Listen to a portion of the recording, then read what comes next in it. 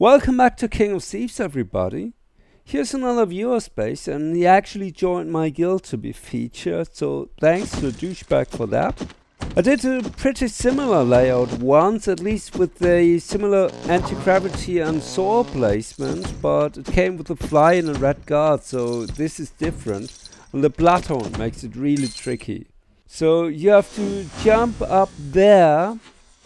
We'll come to that in a bit. Then you slide for 2 pixels, do a perfect corner jump, then you slide and do not slide till the bottom. If you do, you jump too far and jump into the Bloodhound.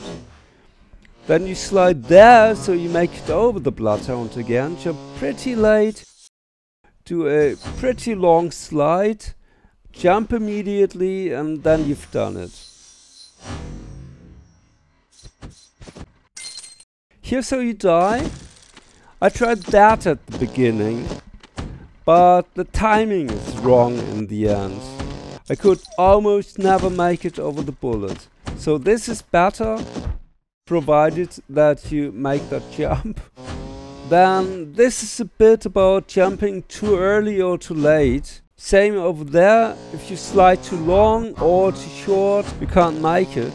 And then that last horrible sword jump, of course, where I jumped into the sword all the time. This is really what took the longest. All in all, it took about an hour to beat this base. So here's the solution again. Thanks to Sir Douchebag for this layout. Leave a like if you liked this video. And if you really liked it, maybe subscribe for more videos like this. Also activate notifications, and we see each other again. Thanks for watching. Bye!